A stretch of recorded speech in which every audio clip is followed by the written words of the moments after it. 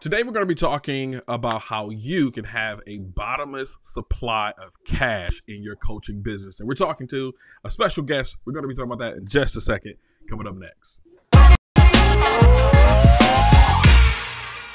Yo, what's up? It's your boy LV, and I'm here with our special guest, Mr. Marquel Russell, the king of client attraction. And I'm going to add on to the moniker king of content, because if you understand what type of machine he is when it comes to content, you would definitely understand. Marquel, thank you so much for joining us today.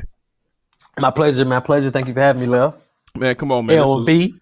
Listen, I get the pleasure of having you on the show, and it's kind of weird because I think I know what you're going to say anyway, because we communicate so much. However, 100%. For those who do not know you or maybe interested in what you have to say about the topic of making sure cash is flowing through their coaching business, they'll stick around. So I just have first question, right? First question. Let's jump straight into it. When was the moment? Take me back to the moment where you were like, all right, I'm the king of client attraction. What was that moment for you? I'd probably say it was actually, man, to be honest with you, man, it wasn't. I think I've always, well, I won't say always, but I think I may have, I gave myself credit for, I should say, not too long ago, actually within the last year. And the way that we did it, the way I kind of came to that realization is looking at the success stories. It's like when you look at the marketplace, and it's a lot of people who say they do this. It's a lot of people who say they do that. A lot of people who say they're this, say they're that. But look at the receipts. Like, you can tell a tree by the fruits it bears, right? Right. And ain't nobody in this space bearing more fruit than us when it comes to like coaches, consultants, service providers, helping individuals get clients. Like, if people know, like, if you want more clients, yeah, you want to leverage ads, you want to automate your client attraction process, you want to attract more clients that happily pay you $3,000 to $10,000 or more. I mean, unless you've been hiding under a rock, I mean, you already know it ain't no better place than us. And it's not just me. This ain't just me talking myself up, right? I'm just like kind of a lot of the face. You just see me in the face, but it's the team, right? So it's the team that actually makes the king of client attraction, not just the man himself. Does that make sense? Yeah. But what about you though? What was that moment? Were you like sitting at home and you just had a hard day and the light bulb just come off? Like, where were you? What were you thinking? What was that moment where you, and not necessarily being the king of client attraction, but just knew that you were on to something? So when I initially knew that I was on to something, so when I learned all this stuff, I got involved in this online world through network marketing. So, and I started like, buying courses, going through training, start putting stuff together. And then I started like generating some leads or generating a lead. And you start generating more leads. And I started teaching it to other people. And then like other people was taking what I was teaching them and actually implementing it and like getting results. And in that moment, that's when I knew I was on to something, because not only was this working for me, but I was sharing it with other people, even on the small level, and people were getting results. And that just began to just snowball. Nice. I enjoy it. So let's get into the conversation of the coaching, consulting, service provider business model. Like, how can someone, because I imagine if I'm watching this, I want to know more about, getting clients. I want to know about how to keep cash coming into my business, because as you said it numerous of times, you don't have clients, or if you don't have leads, you don't have people buying, you don't have a business, right? Mm-hmm. So my question to you would be, how do we even set up, or what do we do to get a bottomless supply of cash flow into our coaching business? So I think it's a couple things, right? So I think it really boils down to most people.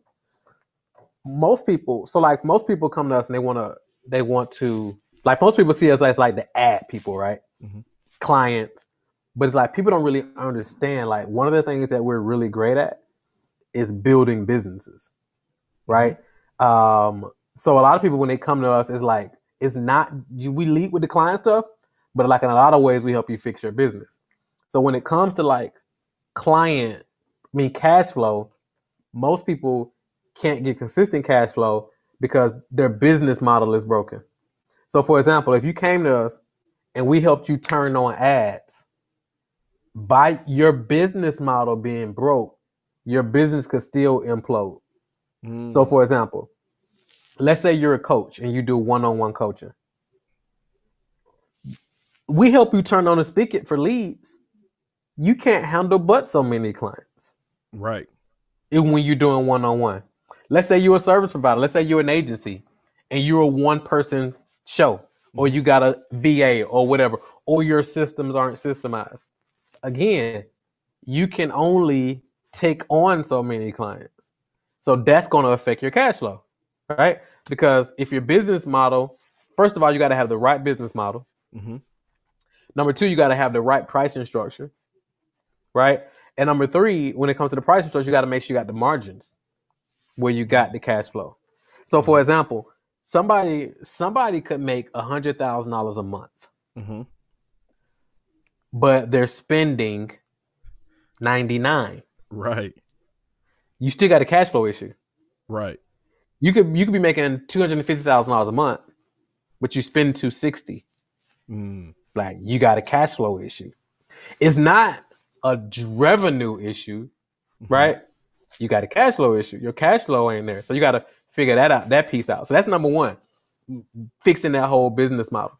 Once you got that fixed, and now you can actually serve people at scale.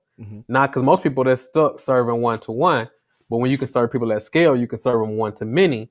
Now you got the infrastructure set up. Now when you turn the spigot on the front end, you can literally scale your business at whatever rate you want. It's kind of like you could turn it on and off. In the online marketing world, the biggest mistake I see people make is like they start with the ads, right? Yeah. They start with ads. So Dre and I, we used to teach this process called making millions one-handed, right? Never heard of that. You never even heard me talk about it. I probably got to do another video. So this is exclusive me rebirthing this, and I'm a freestyle because I don't remember it right off. Sure. But making millions one-handed basically was like essentially coming up with your offer. Number two, creating your marketing funnel, or actually your offer, your lead magnet, your email follow-up campaign, and then putting your marketing funnel together, and then traffic. Okay. You know, by being on the online world, everybody wants to learn traffic. Right. But when you ask them what you're sending them to, their conversion process ain't right, which is why we teach those 3 C's. Those 3 C's are creative, your copy, and then your conversion mechanism. So it's like your conversion mechanism is like when they click on that ad, where are they going to go? And they're all evenly distributed, right? The most important part is going to be your creative, because that's going to stop the scroll. When they stop the scroll, your copy has to catch them. And then once they click on your ad, your conversion process has to be on point, where now they can actually become a visitor, to a lead, to an actual client. Most people, don't have that stuff fixed. And that all affects their cash flow. You fix that, now you never have to worry about cash flow. Does that make sense? Makes total sense. So now my question for you, since you said that, would be, now if I am a person who think ads is where I need to start first, how do you get that person to, or what would you say to that person to get them to look at everything? Because like you said, people come to you because they say ads. We need ads. We need to turn the spigot on. But how do we get them to be self-aware enough to say that I don't have the other things in place? Because most people don't think about business holistically, bro. So most people look at, they don't look at like how every piece fits the hits. I mean, every piece is congruent with the next piece of the puzzle, right? So it's like, all right, so let's just say, for example, if you got a brick and mortar store and you got a ton of people coming through, but it's just you in there. You don't got nobody to service to people, nobody to ask questions. You got a line all the way down the street. How you take payment is not refined. You got to think about the holistic process. People don't understand. It's like, I tell people all the time, like, ads aren't our marketing strategy. Right. Ads are a piece of the marketing strategy. People see our stuff from the surface level, and it's simple, but on the certain, you already know, behind the scenes, it's like our stuff is like super layered. Ads is just part of the marketing strategy. So most people think that when we talk about a client attraction system, they think we're talking about a funnel, like a traditional online marketing funnel, like the pages, the opt-in page, the landing page. No. We're talking about the entire client attraction system, and it's layered. Mm-hmm. Mm-hmm. Does that make sense? Makes total sense. So now my question, because I'm just curious at this point, how do we, or how does one say, okay, my business is whack at this moment, right? I Mm-hmm. thought I need ads. I'm looking at it. It's not congruent. What would you do? Because I know people always ask you like, yo, bro, what would you do if you were starting over? Or Mm-hmm. what are you doing right now? What would Marquel Russell do if he found out, all right, my stuff is not congruent? Which part isn't congruent? Let's just say 2 out of the 3 is not congruent. I want ads. They just heard you say, the other 4 pieces. So I would go with, let's say their marketing funnel is not congruent and their Mm-hmm. offer is not congruent. How would they fix it? Yeah. So I think the first thing, again, it kind of goes back to that's one of the things that I hate online, bro, is like this idea of funnel hacking. Sure. Because people don't understand business is way more complex than that. Mm-hmm. Mm-hmm. Right? It's an intellectual sport, and most people don't want to think. They just want to be able to copy something and put it up or whatever. Mm-hmm. But it just don't work like that. So like when it comes to ads, most people come to us and they're like, I want to get the ads. I think it's my targeting. I think it's this. But in reality, everything starts with the messaging. Mm. Like the messaging is the big domino. So I'm going to give you an example. I'm going to explain to you why we know it's not targeting. Mm-hmm. Think about it. So let's use a broad audience. So when Okay. you go in to run ads, you got interest targeting or whatever. Mm-hmm. Let's use Les Brown. Pretty big audience, right? Sure. So we use Les. Inside of Les's audience, you have people who follow him, Mm-hmm. who are beginners, Mm-hmm. people who are employees who aren't even entrepreneurs or who have no idea to be, who have no desire to be an entrepreneur. You have people who are 6-figure business owners. Mm-hmm. You have people who are 7-figure business owners, people who are 8-figure business owners, and probably even people who have $100 million companies who all follow Les. Mm-hmm. Obviously, the groups get smaller. Mm-hmm. Out of this audience, what's the one thing that's going to splinter that audience? What would you say? I mean, it would be the messaging, but it's probably centered around speaking. I mean, It could be speak, and like you said, it could be speakers in that audience as well. It could be coaches in that audience. It could be network marketers. But the thing that's going to pull it out of who you want to speak to is like the messaging. Mm-hmm. So let's just say, for example, let's say it's me, you. Let's just say it's me and you. Let's say it's me and you hanging out. Yep. And we hear a message, or we see a food truck coming down the street, Mm-hmm. Mm-hmm. and it says best plant-based vegan food in Flint. Yeah. Who's gonna respond to that? You. Quicker, me or you? You. Me. Yeah. Right off the top. Yeah. Me. Why? Because of the messaging. Yes, sir. It don't matter how great their plant-based vegan food is. Like most people don't even know what plant-based vegan food is.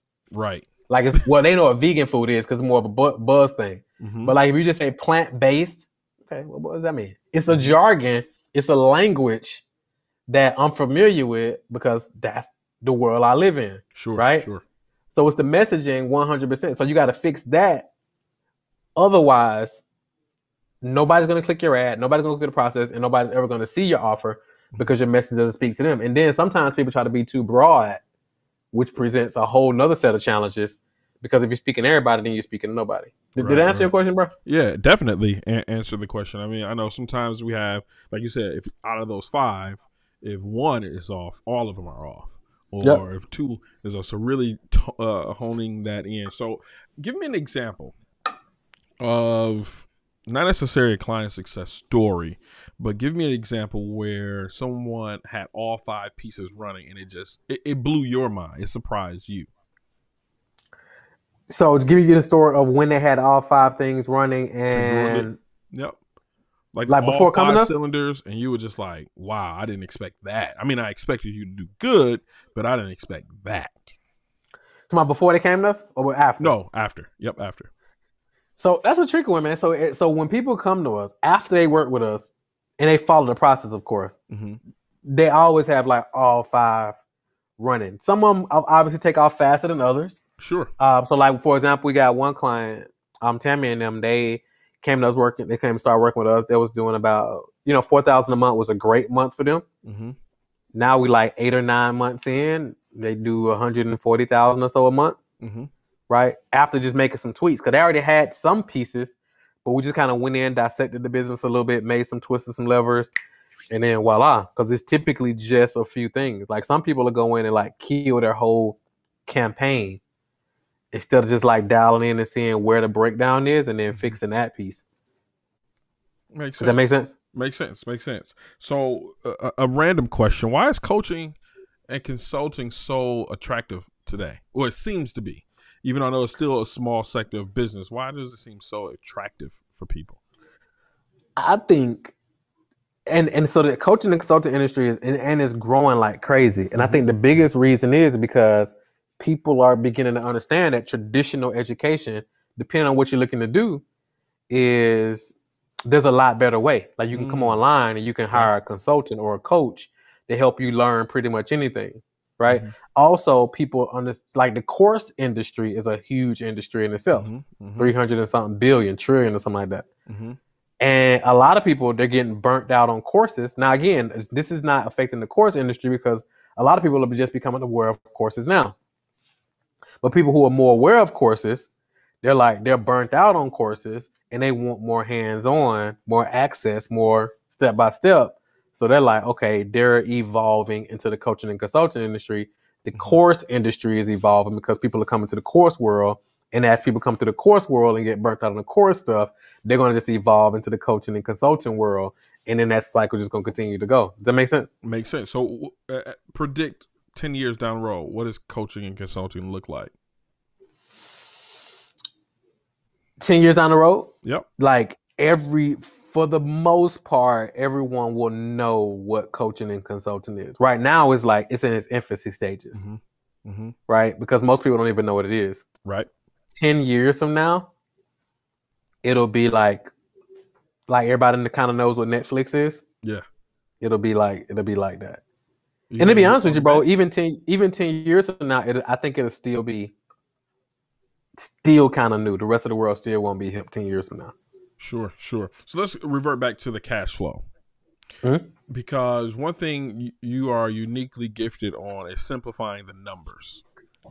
Right. So let's say, because I've seen when you say 3 to 10K, people's eyes bug out like, what?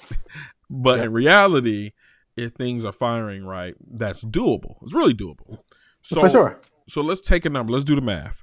If they want to have a 7-figure business, $1 million business in a year, what does that look like from a cash flow perspective? So basically it boils down to, let's say, for example, if you charge $5,000, right? Let's say you charge $5,000 and you only had one offer and you charge $5,000. You only got to get 200 clients a month. I mean, not 200 clients a month. You only got to get 200 clients a year. Okay. So if we do the math, 200 divided by 12, that's 16 clients, 16.6 clients. So we just call it 16. 16, and it's less if you do like payment plans and you charge more or whatever. We're going to say everybody paid you $5,000. That's 16 clients a month. You divide that by 4. You divide 16 clients by 4. That's 4 clients a week. Right. 4 clients a week. You now got $1 million business, and that's just at 5K. You charge 10K. Now you only require 100 clients. Right. So 100 clients divided by 12, 8 clients a month. So that's like 2 clients a week. You got $1 million business. Yeah. So it's really simple. So when I hear you say that, so I'm thinking of the person who's watching this, who's new to what you just said, and it's like, man, it's that simple. Is it really just that simple? Is this whole process of an endless or bottomless, a bottomless aspect of cash flow? Is it really that easy? Yeah. So great question. So let's make this super practical, right? Sure. So let's make it simple, because I know, so most business owners, because if we're just being real, the average, if only about 9% of business owners get to $1 million. Sure. Right. So let's just break it down even more. Yep. So anybody who's watching this can make 6 figures, 100,000 a year from their coaching business, working a few hours a week. So let's make it simple, right? So let's say the goal is 100,000.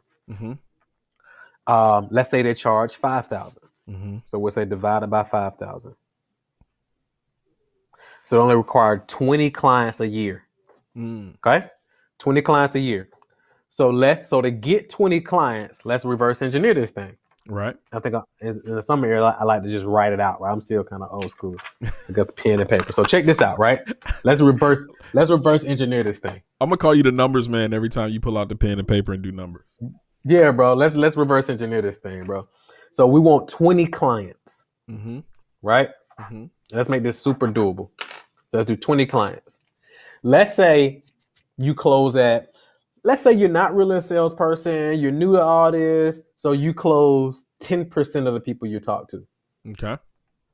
So to get 20 clients, that means you got to talk to 200 people.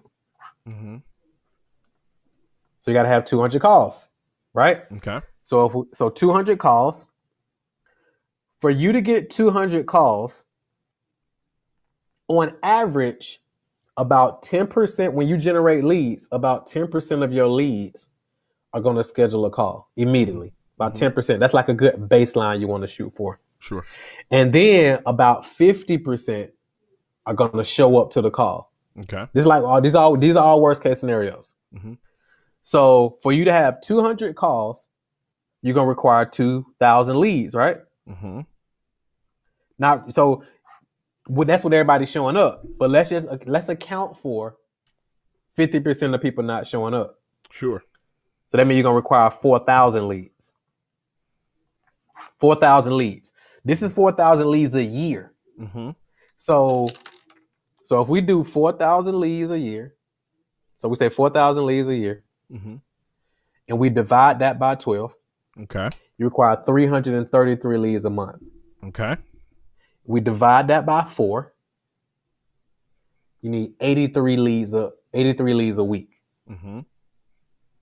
Divide that by 7, you need 12 leads a day.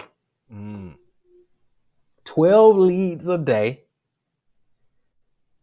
consistently. That'll lead you to 12, 20 clients.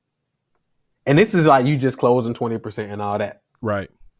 Does it make sense? Makes tons of sense. I tried to make it super plain. No, that's plain. If folks don't get it, they probably want to rewind this and either watch or as they're listening, just keep rewinding it over and over and over until you get it. Follow the math, write it down as he's saying. So I'm not going to hold you too much of your time. Just a couple more questions. Okay. So the mindset. And that's why I didn't start with it because I know it's not the most attractive conversation to have. But what would you say is the one aspect of the mindset that needs, like, where does your mind need to be in order to have success in the coaching business, to have, endless amount of cash flow? I think your mindset has to be on the service of others. Right? You have to be focused on the service of others. So I'm going to give you an example. Most people, and you've heard this, like you're a content guy, like you hear people like one of their biggest hangups, why they don't create more content is typically they don't want to get on camera. Right. They don't like how they look. They don't like how their voice sounds, all this different type of stuff. All of that, it comes from a lack of the focus on the service of others. Because you not doing the video because you don't like how your voice sounds, that's about you.